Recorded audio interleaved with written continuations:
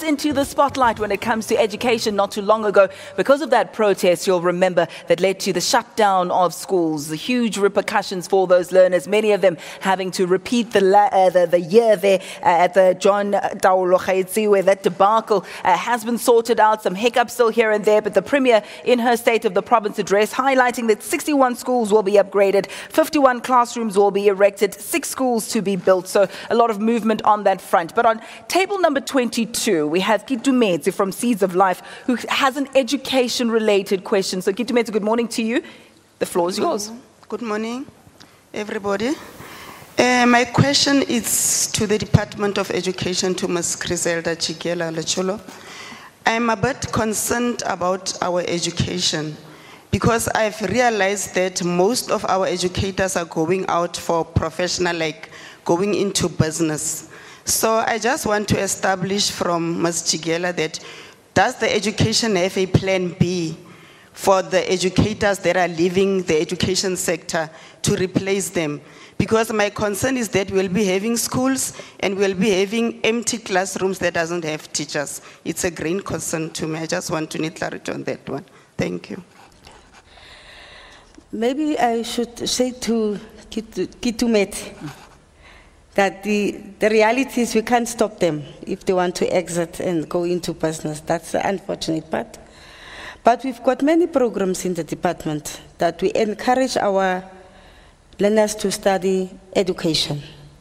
We've also been giving bursaries as a department for learners who want to study in the field, especially mathematics, physical science, and accounting. But we also have the Funza Lusaka program, as you all know, that it's a national program that we, as a Northern Cape, also participated. And after those students have finished their course, we place them in the different schools in the province as part of the program that the national minister have announced. But also we need to make use of our own graduates that we have resourced to study education. The plan B, of course, is to encourage our learners to study education. We were in one meeting where we discussed the matter, especially with the Premier, to say that we are very encouraging with all the stakeholders who want to invest in the Northern Cape. But we are worried when they don't give us resources to encourage our learners to study education. Because you will get a mining company who will give bursaries for students to study mining. We'll get a company who will give students bursaries to study in any other field, but not education. And it's only upon the government to give bursaries for students who want to study education. That is a worrying factor. But we are encouraging our students to study education. I must say, I'm actually very excited that most of the students who ask for bursaries, not only from the Premier's Bursary Fund, but also from education, because we also have some bursaries in the department, have requested funding to study in the field of education. And for us, it's encouraging, not only at Solplaatje University, but also at other neighboring universities in the province. And that is a matter that's why I said it's unfortunate that there's nothing that I can do if you want to go out of the system and you want to go and do business outside. But of course, you must do it outside the system. That's why the Minister of Public Administration have announced that we don't want public servants to do business with government. If you want to become a businesswoman or a businessman, okay, you will receive your resignation and will welcome it, and then you can go and do business. But we are in a process of encouraging and training more learners to study education so that we don't have a challenge of not having teachers in class. Okay. But of course, I've mentioned it on several occasions, we do have challenges, especially in your gateway subjects, that we cannot attract teachers to stay in the province who teach mathematics, who teach physical science. And if I may interject there, my apologies, MEC, the mathematics one is a huge concern. In the annual national assessment results of last year, 92.4% of grade 9s achieved between 0 to 29% in mathematics. 92.4% of them, that's almost all the grade 9s having received below 29%, between 0 and 29% for mathematics. That's a grave concern, is it not? No, it is a great concern, Ayanda. That's why in the Northern Cape we have put in place some intervention programs to assist those grade 9, actually grade 10 to 12 learners who come from grade 9, because the assessment tells us that our challenge is in grade 9, as you correctly say.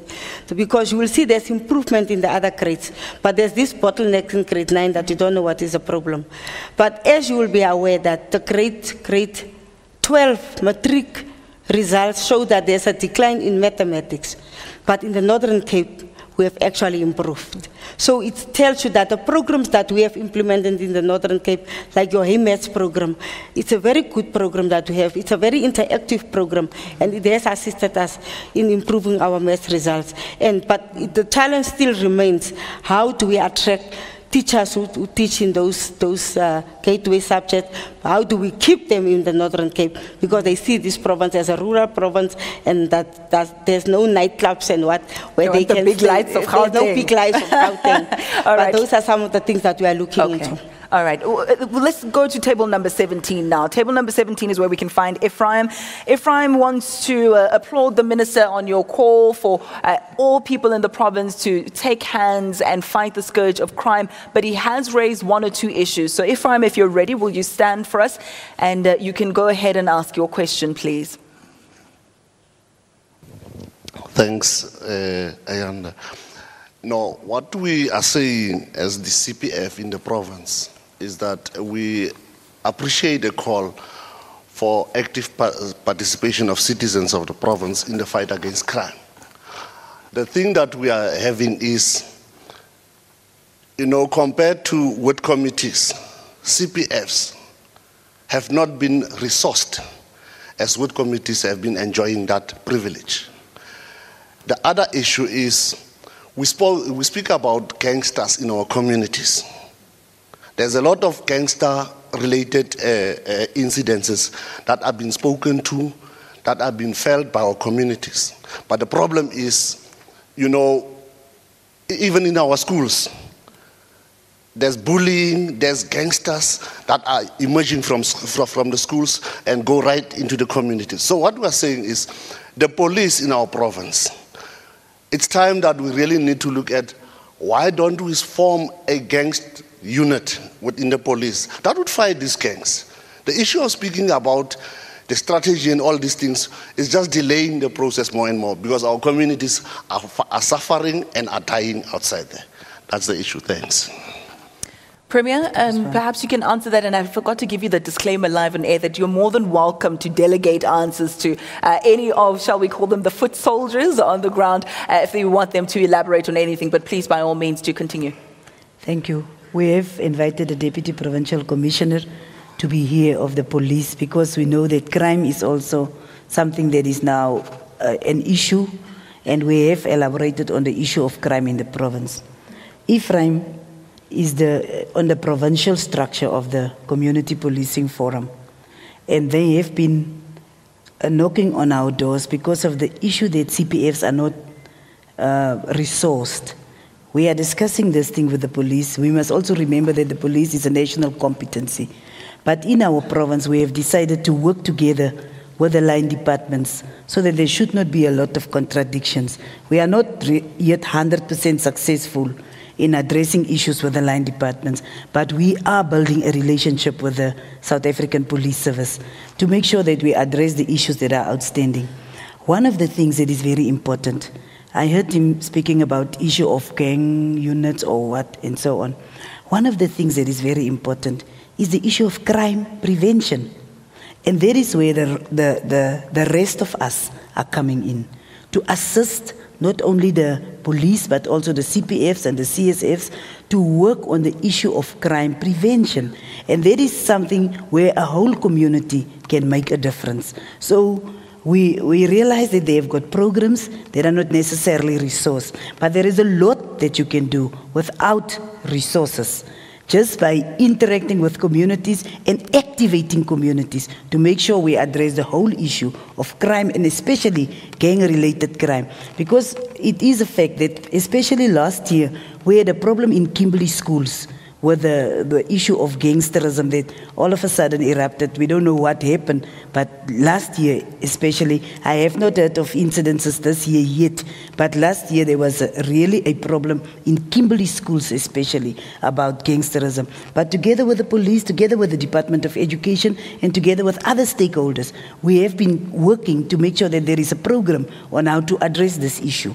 And especially the school safety program that is also there, that has been rolled out by Department of Education to make sure that we address especially the issue of gangsterism. But I maintain the issue of crime prevention is a very important issue, and I think the police in the province need to begin to focus more on that side of the crime issue.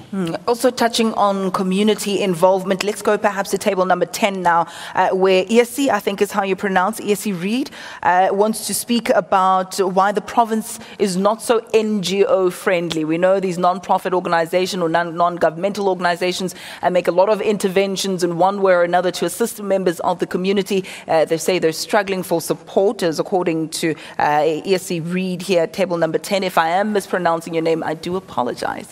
It's right. Morning, everybody. First of all, I want to thank the Premier for involvement in the communities at large.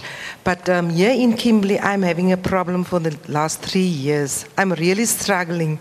The Department of Social Development, I'm running up and down, meeting in, meeting out, but nothing happened because we are working with the poorest of the poor where I am working. And the Premier, she knows about it. She tries her best to come and help me. But please, guys, most of these MECs, help those NGOs who's knocking on your doors, because at times, like in we're having the Mandela Day, then we go out there, we write some letters to the MECs, ask them for help, or just to come and join us for the day. But they don't even respond to our letters or reply to say, no, we can't make it. Please, guys, let's make us the Northern Cape NGO-friendly province. I'm laughing because myself and Essie has been interacting, and we've been having a lot of very good collaboration on some of our programs and so on.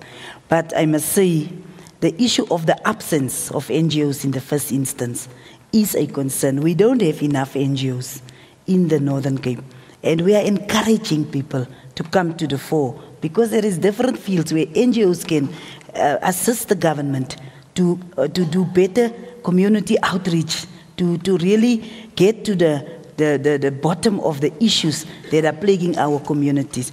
But I don't want to put the MEC and the HOD on the spot because it's also more her personal NGO issue, but I'm sure they have heard. Because when she was standing there, I was smiling because she was just standing behind the MEC and the HOD. So both of them was just in close proximity to take note of her issue per se, but also we want the community at large to take note of the need for non-governmental and community-based organizations to address issues with the assistance of government. It will just help us because they can become the foot soldiers of government to ensure that we address the issues that are plaguing our communities. Thank you so much. We're going to take a quick ad break, but before we do, this is what we're going to talk about after the break. On Twitter, Tamsanga Mayeki saw saying agriculture is big and successful in the Northern Cape. The question is, how far is the land redistribution process, especially on farms? Tamsanga will take your question. It's very similar to that of Aneleze on table 14, so perhaps she can add her voice as well, and we'll tackle that issue in just a moment. Stay with us.